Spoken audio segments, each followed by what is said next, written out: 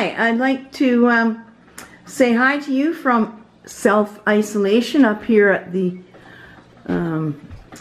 Elissa Anthony studio and gallery. This is a new painting that I'm working on. I just started this 2 days ago, and seeing as I'm home here so much, I've gotten quite a bit of it done. The sky is almost finished. I've used brilliant turquoise, or radiant turquoise, which is a color by Lucas. Of course, diazonine purple, cobalt blue, and ultramarine blue. And so I've used a radiant pattern, and the perspective point is just almost in the middle of the page, a little bit off to the side in the trees. You can't see it anymore because I have put the trees in.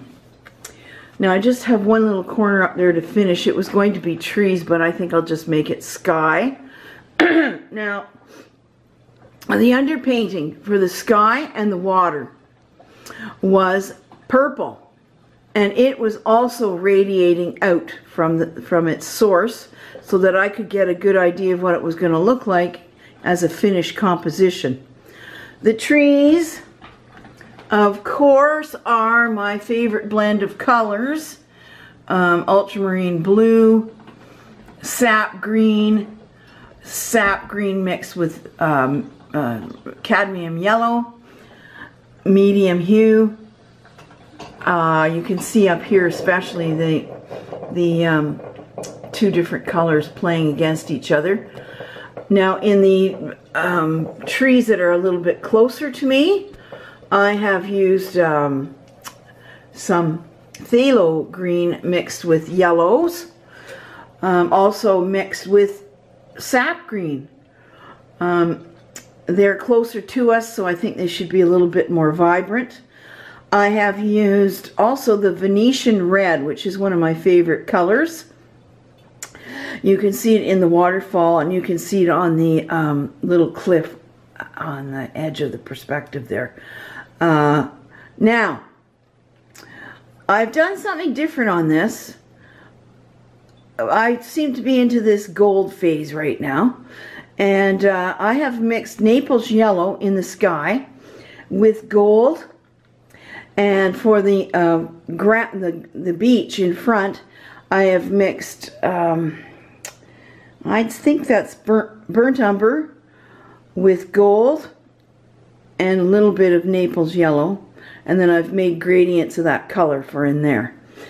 The driftwood is, of course, burnt sienna underpainting. Here is a picture of the original picture that I'm working from. Of course, I won't do it all the same. I don't want to. That's just me. You can do whatever you like. I've also got this source over here for the driftwood. This is an earlier painting I did of driftwood, and I think it's quite a nice one actually. So that's what I'm trying to pattern things off of. You can see up here, I'm just going to sit down here so you can, right at my easel, there we go, on my saddle. Now you can see my waterfalls. They aren't quite finished yet, but you can see that they have been made from ultramarine blue, burnt umber, and Venetian brown, or it's Venetian red. The driftwood itself, you can see in some areas I haven't gotten the rest of the colors on, so they are in ultramarine blue and a little bits of black in some spots. Now I mixed the black, okay? I mixed the black from the burnt umber and the blue. So the black is consistent with the colors on the painting, or in the painting.